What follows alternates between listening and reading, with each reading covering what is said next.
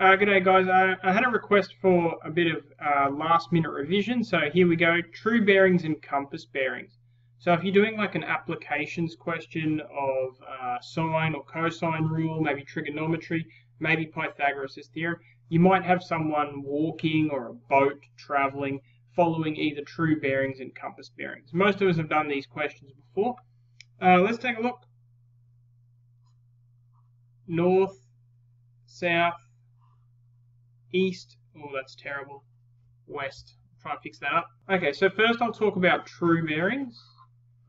So if I start at a spot, wherever that spot might be, and I travel in, say, this direction, the true bearing is taken from north to there.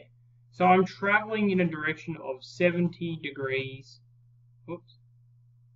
70 degrees true. Okay, let's try another one. Now let's say someone was traveling at 150 degrees true. Now the way that we set that up is we start along our north line and go 150 degrees. Boom. They must be moving in that direction. That's 150. That's 150 degrees true.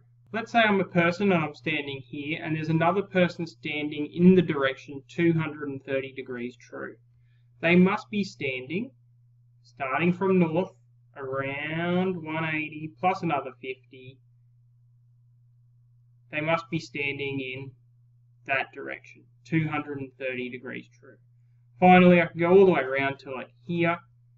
If I went all the way around to here, that would be maybe like 359 degrees true all the way around. That's true bearings. Compass bearings, you've seen those before. Compass bearings start either with the north or the south. So I'll give you an example of one compass bearing. North 50 degrees east.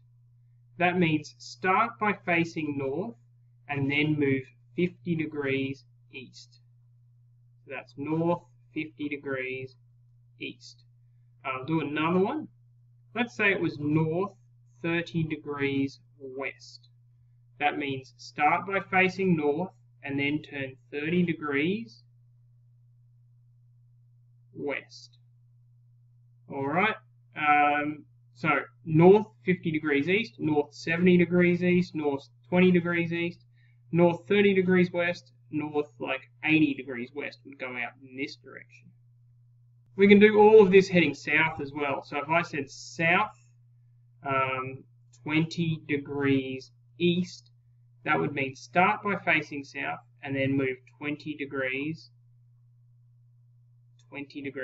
in that direction.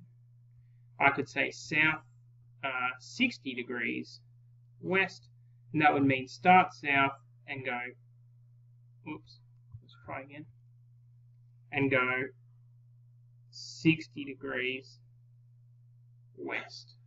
Okay, so true bearings and compass bearings, a very, very simple way of doing direction. Now these are questions that you should have seen before. Let's take a look at some questions from your textbook that you could check out. Okay, and there's a bunch of questions. You should have already done these already. There's some right angle stuff, some sine rule stuff, and some cosine rule stuff as well, all dealing with true bearings and compass bearings. Good luck in the exam tomorrow.